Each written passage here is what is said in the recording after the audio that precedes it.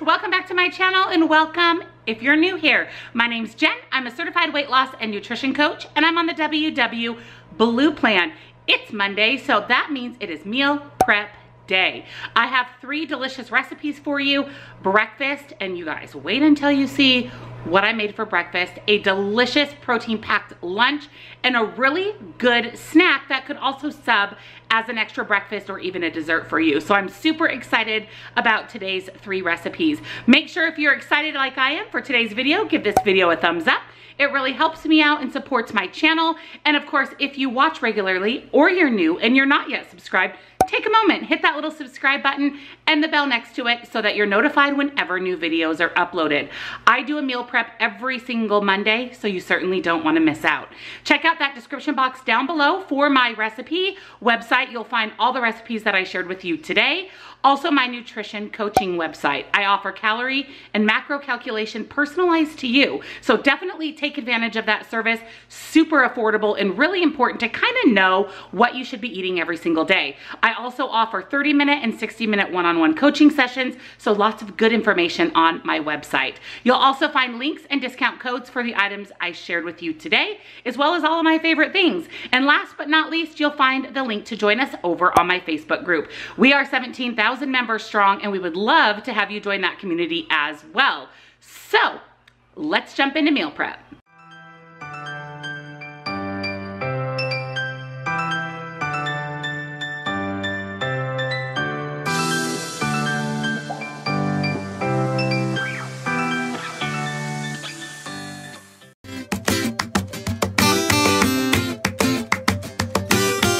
For breakfast this week, I'm making cinnamon rolls, a Cinnabon cinnamon roll dupe. You guys, I can't wait for this.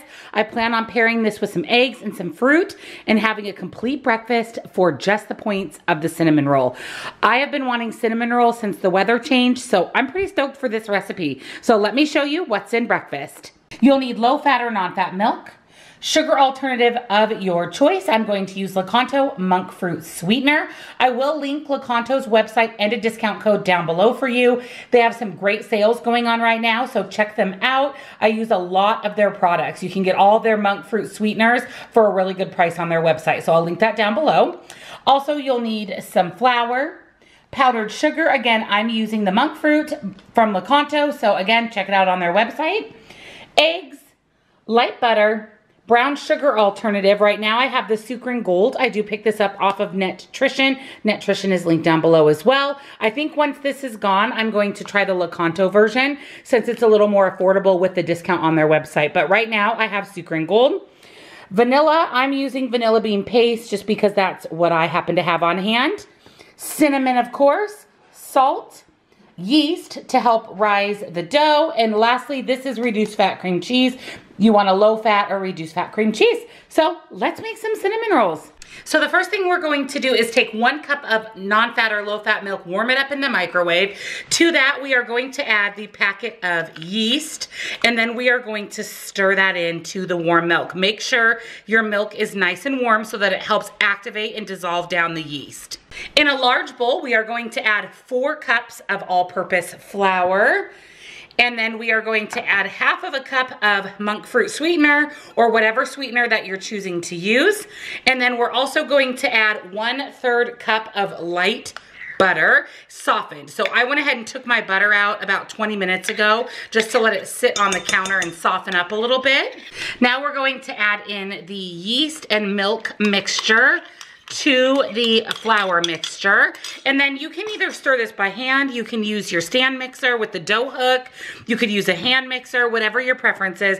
I'm just going to stir it and combine it really well by hand. In the same bowl, I'm going to spray this with some non-stick cooking spray. We just want to make sure the bowl is nice and oiled.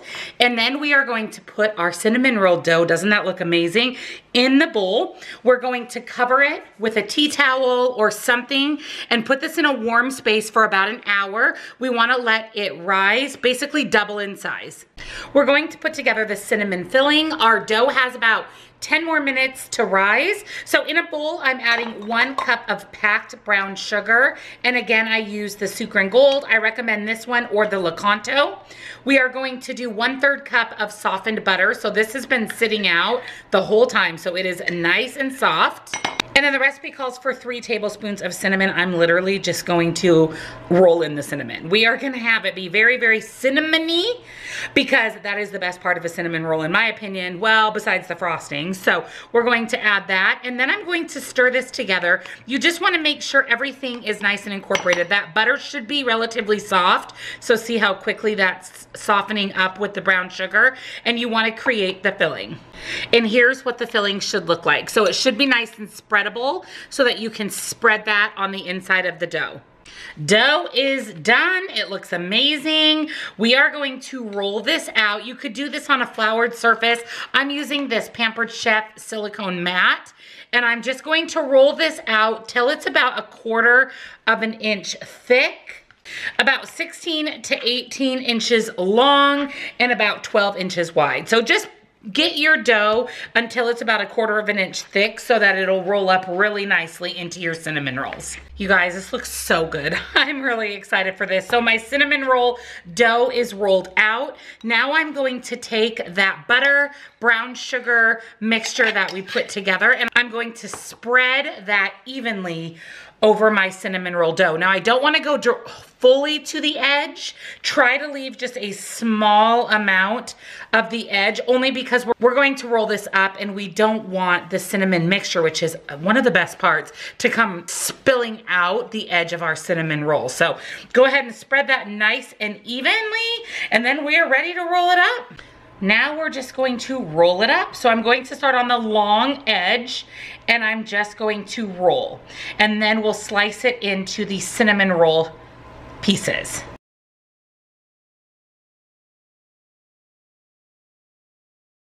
We want 12 cinnamon rolls total. So here is the whole log of cinnamon rolls. And then I went ahead and sprayed my sheet pan here with some nonstick cooking spray. So first I'm going to cut it in half. And the reason I'm doing that is because, again, I want 12 rolls, so I want to be as even as possible. And then I'm actually going to cut it in half a second time, so essentially into 4 equal pieces. And then each one of these pieces has to be cut into 3 cinnamon rolls. So I'm just going to do my best to cut them as even as possible. I just want to show these to you guys. Oh my goodness. Look at that, it looks amazing. And then I'm going to put it on my oiled baking sheet. And then it actually needs to proof again for about 30 more minutes, or until this doubles in size, until it rises again. So I'm going to get these cut into my 12 cinnamon rolls, get them onto my baking sheet here, and then we'll allow these to proof again in a warm space until they double in size. You can see here that I went ahead and covered them with a damp towel. So I just got this wet, wring it out really, really well, and went ahead and just covered up my cinnamon rolls. Our cinnamon rolls are just about done proofing for the last 30 minutes, and then I have my oven preheated to 350 degrees. We'll put those in for about 20 minutes till they're brown and crispy.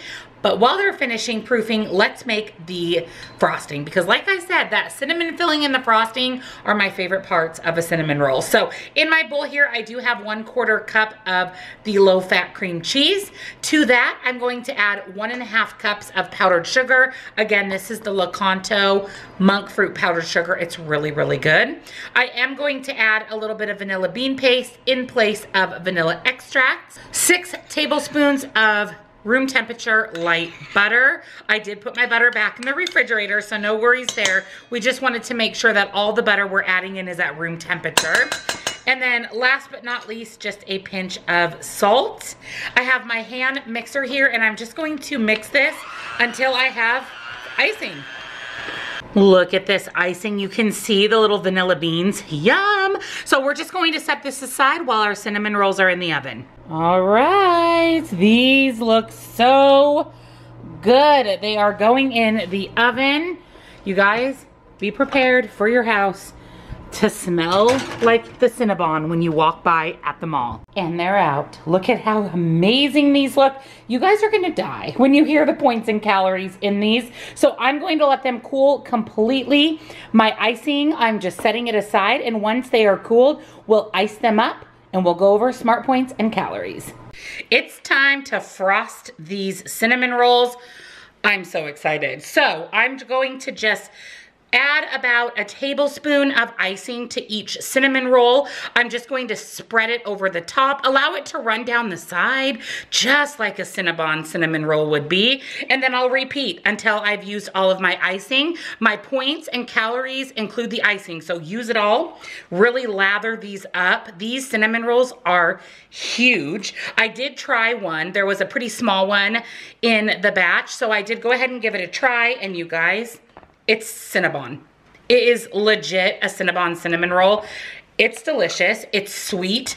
It's cinnamony. The dough is absolutely fluffy and perfect. You definitely have to make these. So let me get these frosted up, and then we'll go over points and calories. Look at these. I mean, really? Okay, so I'm going to sprinkle just a little bit of cinnamon over the top because I do like that little extra bit of cinnamon. I think it makes the cinnamon roll really pretty. And then again, it's a cinnamon roll, so let's bring on the cinnamon. So let's take a good look at these and go over points and calories. All right, Cinnabon cinnamon rolls in the house, you guys.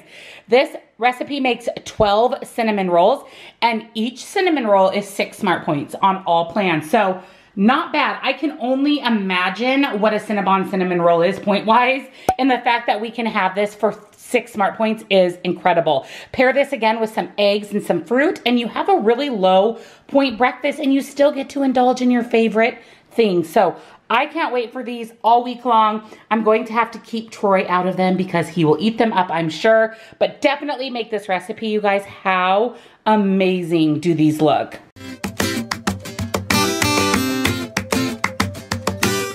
For lunch this week, I'm making honey garlic chicken. I'm really excited for this. You could pair this with rice if you would like. I am going to make it just the honey garlic chicken, and then I'll decide day by day if I want to have rice or potatoes with it. So I'm going to give you points and calories for just the recipe, not counting any additional side items. But let me show you what's in our recipe. You'll need some honey, broth of your choice. The recipe calls for chicken broth. I have this veggie broth open in my fridge. I'm just going to use that. Rice vinegar, soy sauce, minced garlic, cornstarch for thickening, light butter, salt and pepper, a pound to a pound and a half of chicken. I believe this is a pound and a half, and then some oil. This is just the Chosen Foods avocado oil. So let's make lunch. I sprayed a large skillet with some non-stick cooking spray. I also went ahead and cut my chicken breasts in half to make them a little bit thinner. So what I'm going to do is I'm going to transfer my thinner sliced chicken pieces to my pan here. And then I'm actually going to add the cornstarch, salt and pepper just directly to the chicken here in the pan. I'm only using 1 tablespoon, and I was afraid that if I actually put the cornstarch in a baggie with the salt and pepper, that it just would get stuck to the bag and I wouldn't even have that much to add to my pieces of chicken. So I am going to actually take my tablespoon, about half of it, so about a half of a tablespoon, and then I'm just going to shake that over the top of the chicken that's in my pan here, and then we'll season it with a little bit of salt and pepper. And once we flip the chicken, we'll just repeat that process. Put another half of a tablespoon on there.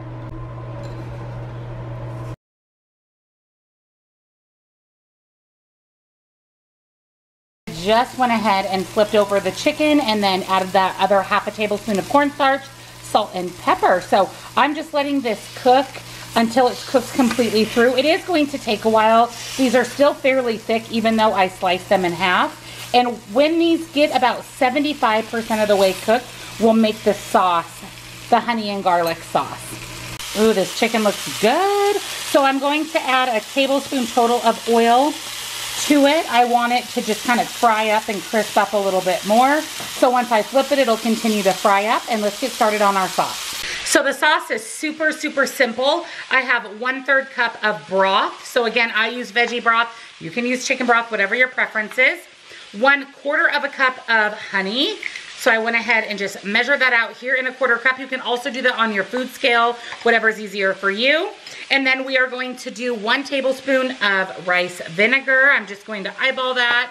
And 1 tablespoon of soy sauce. You can hear my chicken sizzling in the background. So we're going to go ahead and add those to it, give it a quick stir, and then this is the sauce that's going to make the honey garlic. Once the chicken is done, we're going to add in a little bit of butter and garlic and let that kind of toast up before we finish making the recipe. Yummy, look at our chicken. So I just went ahead and put it on a plate and set it aside. Now to my skillet here, I've added 1 tablespoon of butter. And then I'm going to add just a big scoop of minced garlic to that butter. And we're going to let that cook down, saute down, just a couple of seconds until the garlic becomes fragrant. Look how it just kind of picked up those brown bits off the bottom. Yum. All right, now we're going to put the chicken back into the pan with that butter and that garlic.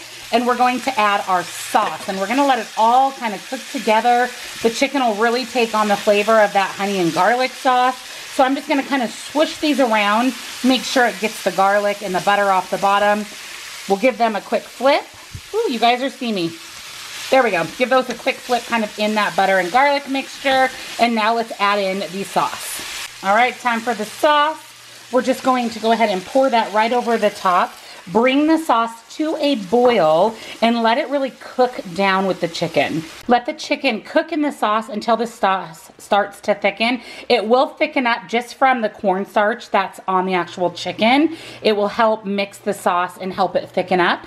And then that's it, you guys. Once the sauce is nice and thick to your liking, you can also add in a little more cornstarch mixed with water and do a little slurry if it doesn't thicken up enough for you.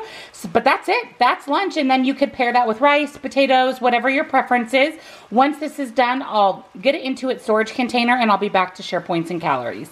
So here is the completed chicken. You can see the sauce is nice and thick. So each day I will have 1 piece of chicken. The recipe makes 4 servings and then 1/4 of the sauce. I'll just generally spoon it on top after I've warmed up the chicken. So I'm just going to store it in this plastic container, and then each day again I'll pull out a piece of chicken, decide if I want rice, potatoes, maybe just the chicken, kind of see what fits into my day. But the chicken is great in points. It is 6 points on both the blue and purple plan and 8 points on green because you do have to count for the chicken. The majority of your points are coming from the honey. So if you don't want to use honey or you want to use an alternative to honey, you can certainly do that.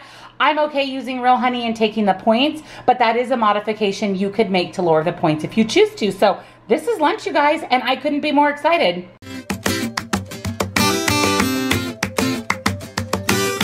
For a snack this week or a sweet treat, I'm going to make chocolate and pumpkin muffins. We're still in pumpkin season, my friends, and I decided to make 1 more, maybe 2 more pumpkin recipes before we really get into Christmas. So let me show you what's in our muffins. First, you'll need almond milk of your choice, flour, cocoa powder, unsweetened applesauce, Lily's chocolate chips or whatever chocolate chip that you want to use.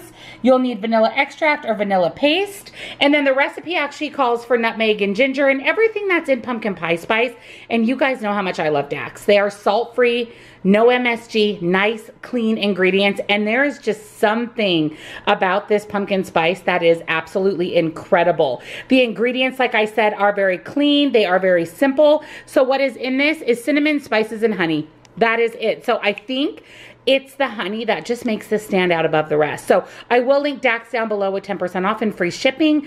I highly recommend all of their seasonings. I have every one. I use them all the time, as you know. So definitely pick this one up though. I order about a dozen of these and have them all year because it is incredible. It's a game changer when it comes to pumpkin spice for sure. So I'm going to use that. Baking powder, salt, maple syrup. You'll also need some canned pumpkin and some eggs. So let's make some muffins. For our muffins, we're first going to mix together our dry ingredients. So I have 1.5 cups here of all-purpose flour, 1/2 of a cup of cocoa powder. I will tell you guys, if you have a Trader Joe's, their cocoa powder is so good. I don't know what it is about it, but it's really, really delicious. So pick it up if you have a Trader Joe's. We're going to do just a pinch of salt, and then I'm going to put in a good amount of pumpkin pie spice. I would say about a tablespoon and a half total. And a tablespoon of baking powder. So we'll add that. And then we are going to give this dry mixture a stir. We want to make sure everything gets incorporated, especially that baking powder and the salt, before we add in our wet ingredients. Next up are our wet ingredients. So I have 2 eggs. We're also going to do 1 full cup of pumpkin puree. You could also substitute out the unsweetened applesauce for an additional amount of pumpkin. Pumpkin is a great substitution for oil, just like applesauce is. So in the event that you don't have applesauce for a recipe, you could always sub in pumpkin puree. So I did pick up some unsweetened applesauce, so I'm gonna do 1/3 of a cup of that. We are going to put in about a teaspoon of vanilla bean paste or vanilla extract, whatever it is that you're using. 1/2 of a cup of almond milk. And lastly, 1/2 of a cup, that's spilt and is sticking, of maple syrup. So we're going to go ahead and add that. Now again, if you want to lower the points, a lot of the points of these muffins, even though the points are really low, comes from the maple syrup. So you could always substitute another kind of sweetener if you would like, but I went ahead again and used maple syrup. So we're going to give this a stir. We want to just make sure everything is nice and incorporated before we fold in the chocolate chips. Do not overmix your batter, and then we are gently going to fold in Lily's. So what I did is measured out on my food scale 4 servings of the Lily's chocolate chips. So I'm gently going to fold those in, and then we're ready to get these into the muffin tin. I did preheat my oven to 350 degrees. Pulled out my muffin pan. This is just a silicone one, which makes it really easy to pop the muffins out. I did spray it with some nonstick cooking spray. I'm going to use the large scoop. I picked the scoop pack up off of Costco. No, I didn't, Amazon. And it was a really, really good deal. It came with multiple sizes, and I love them for cupcakes, cookies, pretty much anything you need to scoop out. So I'm going to use the large scoop, and I'm going to start with 1 large scoopful of the batter per tin. And again, we want to make 12 muffins total. So I may be able to go back and add a little bit more. It's just going to depend on how much batter I end up with after filling all 12 cups.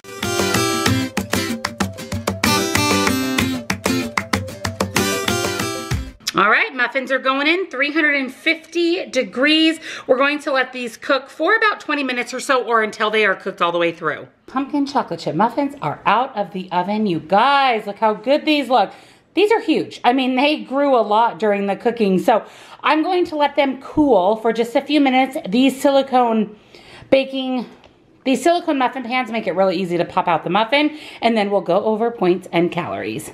And here are the muffins. You guys, these smell so good. Between the cinnamon rolls and the muffins, my house is a dream right now. These muffins are only 4 smart points a piece. And look at how big these are. Again, this would be a great snack. You have a little bit of protein, a little bit of fiber from the pumpkin, a very seasonal snack, and only 4 points, 133 calories. You can't beat it. So again, it made 12 muffins. The other 3 are here. I'm just going to put all of these together and store them in my refrigerator.